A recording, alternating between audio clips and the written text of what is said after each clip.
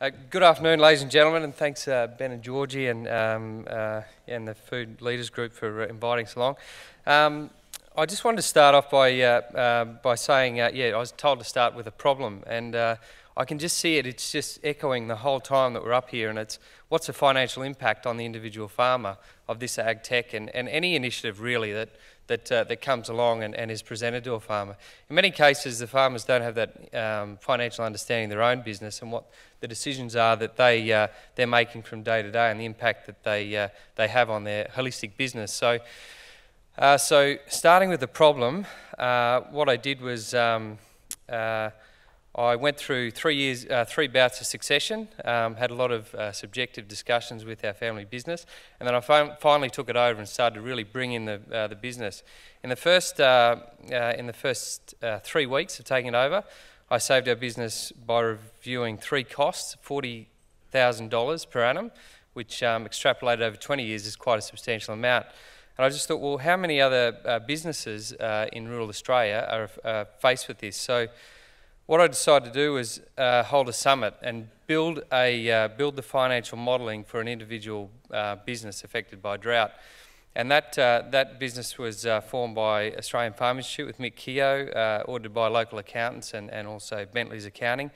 And we decided to have a CEO summit and pull apart the issues of that individual farm. And the main issue that came up when we had the summit was actual financial sophistication for a farmer and how that reporting's done. So if you have a look at $40,000 just on our farm situation and extrapolate that across 130,000 farmers in Australia, there's a huge opportunity for savings. So you're up in the billions quite quickly. So we've developed a fintech solution to actually give ownership back to the farmer of their financial situation, and any I suppose initiative or AgTech solution they've got, they can actually run it through and see the impact of their business. Not only that, we're starting with showing them their business, taking back, I suppose, all the layers to show them the actual fundamentals of how it works. So, sorry, I forgot the slides, but anyway, I'll get into that. So we started Agrihive, and what we sort of start with is to, I suppose, really identify the problem and then really sort of reverse engineer that problem and create all the strategies to solve it. So we start with a quote from Charles Munger of Buffett's company that often quotes, "Invert, always invert, and you'll find the solution to complex problems." Sorry, it jumps. So these are the summits that I had. So it wasn't just me dealing with the situation; it was actually looking at all the problems. And our first summit attracted a lot of interest, and subsequently we held one in the UK at Westminster for the dairy industry, and one recently for Capital in Australia.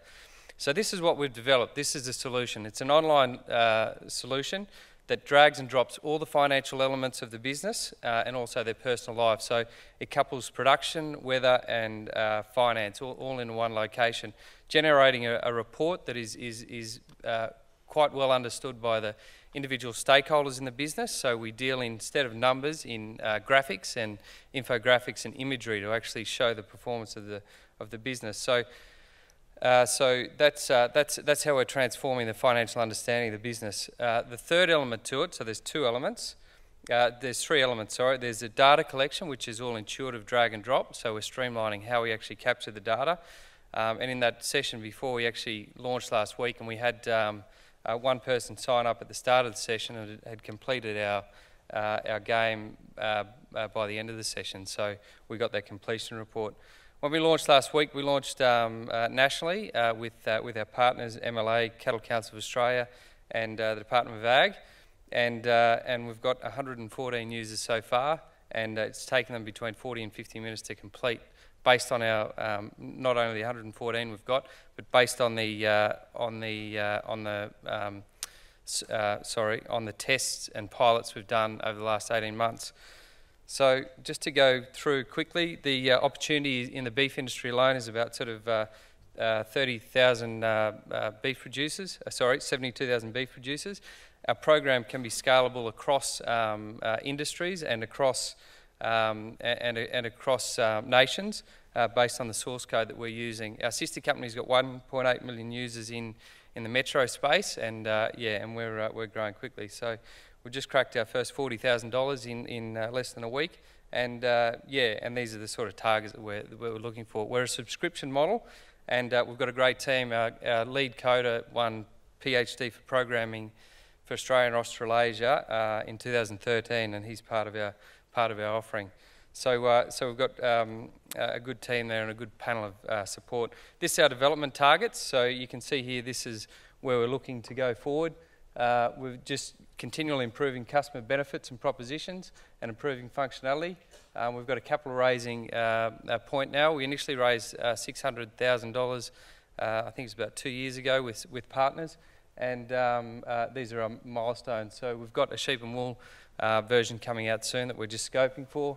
And we've developed an algorithm to benchmark globally agriculture through some of our supporters. So there's a bit of a snapshot. So mainly our focus is sponsors, partners, and reach. So lending to Sam's point about distribution, we've got some good sponsors and partners that are helping us. And and of course, thanks so much to Cattle Council Australia, MLA Donor Company for supporting us, and the Australian Government. And that's it. Thank you.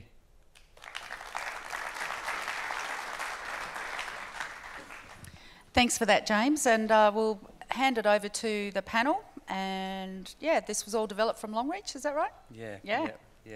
Okay, over to the panel. Thanks very much. Like to pitch, but I had a little trouble following, possibly because you didn't start the slides when you intended to, I suspect. Sorry. But equally, the product you're talking about is a complex one, and it's a virtual one. So the more you can make it concrete for me or for us, the better. By the time I got to the end, I had it, but it took me too long to get it. One of the questions I had was really just curiosity one around gamification. You mentioned it in the thing, and I could see what you were talking about up there. How's that gone? In terms, sorry? How popular or unpopular is it with real users? The user experience is one of the best things. So we had a radio interview last week with Ben Dobbin, and off air he said this is expletive ridiculous how easy this is and how it transforms, understanding of financial situations quite quickly. And that's been a lot of the we're doing testing this week in Brisbane with different users, and that's their main thing. But it's a real communication piece in that. Instead of having subjective conversations about the business, you're actually objectively viewing it. So in terms of succession, but also attracting capital and finance. Once they complete their report, they've pretty much got a prospectus on their business for investment to go to the banks or accountants, or just to have those strategic discussions. So that's how we're. And just quickly, speaking of your banks and accountants, how interactive can the data be with them? Yeah, so very interactive. So it's very high level to begin with, because we just want our primary motive was to make this easy. So 20 minutes, 20 inputs, and you get an output. And then what you do is you go in further and you can validate it with your accountant, or you can just use your own figures. Thanks, James. It's really quite interesting. I'm from the grain sector, so one question is, are you looking at venturing into that sector? And my other question is, it occurred to me today that the success of Vanderfields is because they sell things with wheels, and farmers love things that move and with wheels. So again, the success of drones. How do we, and perhaps you've done it in this, but how do we get traction in a market when they like stuff with wheels and not necessarily data? Yeah, so some of the psychology we've applied to it is all about that. So, if they make a $40,000 saving a year, they can buy that tractor that they're aiming for in 2 years' time, or so that's that's some of the thinking and some of the things we've got coded in there. So, so we looked at that because operationally farming is very the focus is the practical side. So we want to support them do that and place the investment in them earlier to be able to do that, to keep up their performance. Brian, will you go down that front? I'd love to talk to you about that. Look, I really liked it. I think the gamification idea is a great one. We've been thinking about this a lot. I think particularly in terms of where you want to scale these things and you're reliant on manual input, and that's always a real challenge in incentivising people to do that. So gamification is probably a good way to go. It sounds like you're having a good experience of that. Great. My question was more about sort of, again, integration with other accounting software.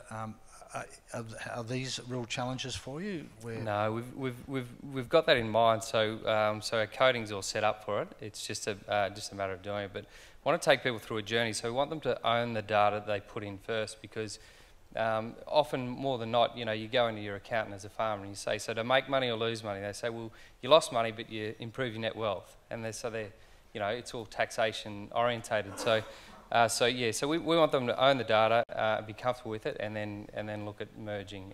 But yeah, we're ready to go, and it's just a matter of doing that. In terms of the gamification stuff, this is the first first prototype of what we've created. And and we've got vision and talking to partners in sort of developing further, and we've got designs and everything ready to go. So thanks. Yeah. My questions have largely already been asked. With the good one was on the farm software like Figured and Xero, how that integrates, and you've part answered that. An unsurprising one from me, and you kind of touched on it, but I'd just like to hear a little bit more about that distribution. Totally, I know obviously about CCA and MLA or MDC, and obviously can give you access to some of their levy payers and early adopters, but mass take up and a mass channel to as many farmers as possible. What's the plans there? Yeah, so in discussions with a few companies that you've probably highlighted before in some of the distribution, which is great, but also it's a matter of making sure that you're offering value to them as well, just not using them for distribution. So our modelling sort of encapsulates that. So we've got opportunities to partner with them for reach, but also giving them value through the system. Ultimately,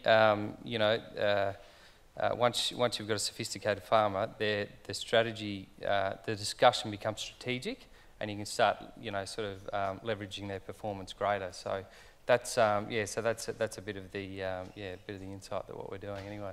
Cool. And just one last comment, and just a bit of a pat on the back and congratulations. I've known James for a few years, and his ability to implement is just awesome. Like, great traction with the Kidworth case study, pulling lots of different stakeholders together and getting stuff done and taking stuff to market is awesome, and it's starting to come through here, which I reckon is brilliant. So all the best, mate. Thanks, Sam. Thanks. We've been underground for a long time building it, so it's good to be out this side anyway. Yeah, thanks. Put your hands together for James. Congratulations, James.